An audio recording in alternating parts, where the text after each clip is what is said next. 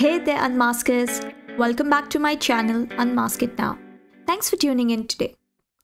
In today's video, we'll review the replace root volume feature for Amazon EC2.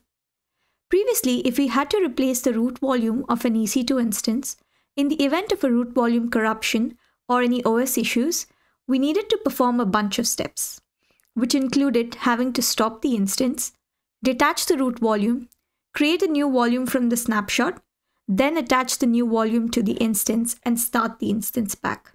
Phew, that's a number of steps.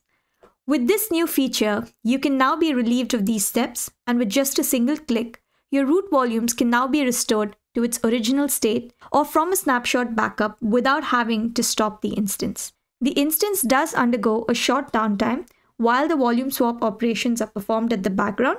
This downtime, however, is very minimal compared to the earlier process. You can now be rest assured that your instance store volumes data, the instance network configuration, for example, if you have a public IP attached to the instance, and your IAM configuration will remain intact. Enough with the details. Let's switch over to the console to see this in action.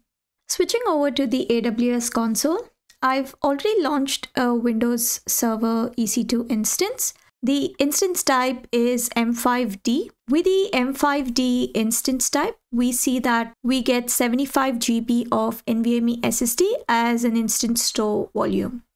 The reason I'm using an instance type with an instance store volume is just to show that the data within the instance store volume will remain intact even after the root replacement task is complete. Let's also make a note of the public IP of the instance. You can see that it's 13.236.87.49. We should see that the public IP address should remain the same even after the root volume replacement task. With the previous process, we'd required to stop the instance, so the public IP address changes when the instance is started back. But with this new feature, you can be rest assured that your public IP address will remain the same. So I've already logged into the instance. I'm going to open my File Explorer, and currently I only have my C drive, which is my 30 GB of root volume. Like I said, this instance type needs to come with an instance store volume. So let's go to the disk management. You can see that I do have instance store volume in here. I'm going to just partition this disk. So I'm just going to select GPT, and then I'm going to create a new simple volume, assign it a drive letter, just give it a name as data volume and do a quick format. You can now see that we've got our data drive in place here. This data drive here is an instance store volume. If you had to stop and start the instance, the data and the instance store volume will be lost. But as part of the replace root volume task, since we are not stopping the instance, we'll notice that the data and the instance store volume will remain intact. So let me go ahead and create a folder.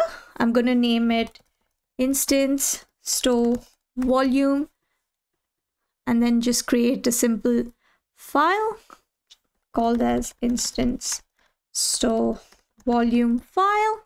And let's do the same within the root volume.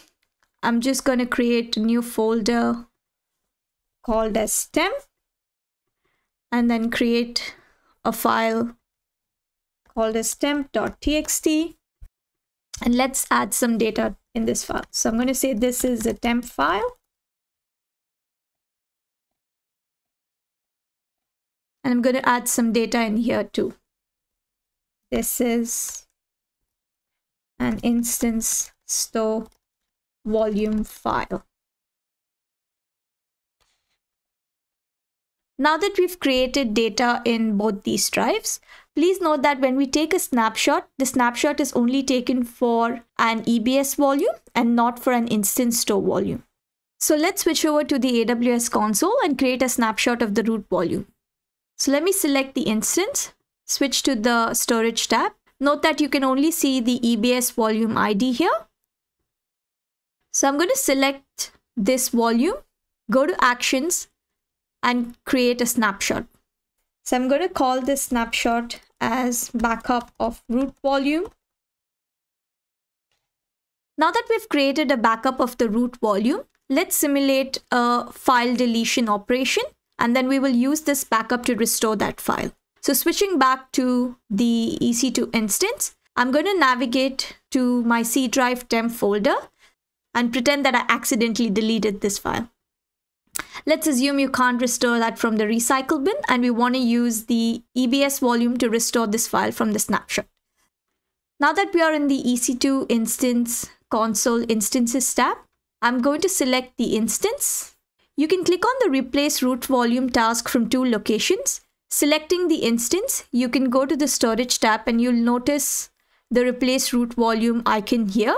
Alternatively, you can select the instance, click on actions, monitor and troubleshoot, and then click on the replace root volume task. So let's click on this option. You do have options to replace the root volume back to its original launch state.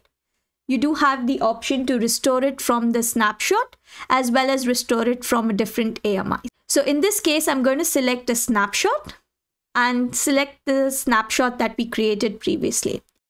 You also do have the option if you want to delete the original root volume as well. So you can see that our original root volume ends with 17B7. So I'm going to go ahead and click on create replacement task. I'm going to select the instance, click on the storage tab, and you can see that there is a replace root volume task that is currently in the pending state. So let's give it a couple of minutes. And while that's happening, let me switch over to the volumes tab and click on a refresh. And you can see that this was our original root volume, and now this is replaced with this root volume that was created from the snapshot. You can see that our session has been temporarily disconnected. This is where I was talking about that you're going to notice a slight downtime while the replace root volume tasks are happening at the background.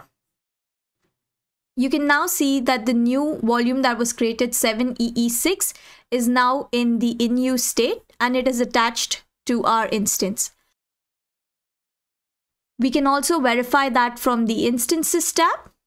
Selecting the instance and going to the storage volume, you can now see that the root volume is 37EE6 and our recent root volume replacement task is reported successful.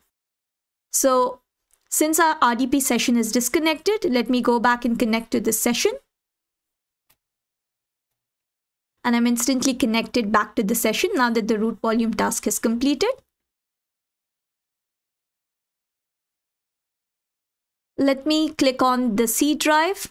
We can see the temp folder and we've successfully replaced the temp.txt file from the snapshot.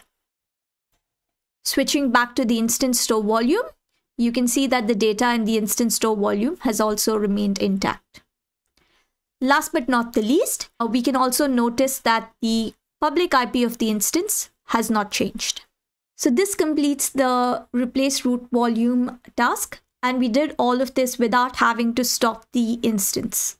I hope this helps and you will give this feature a try in your own environments.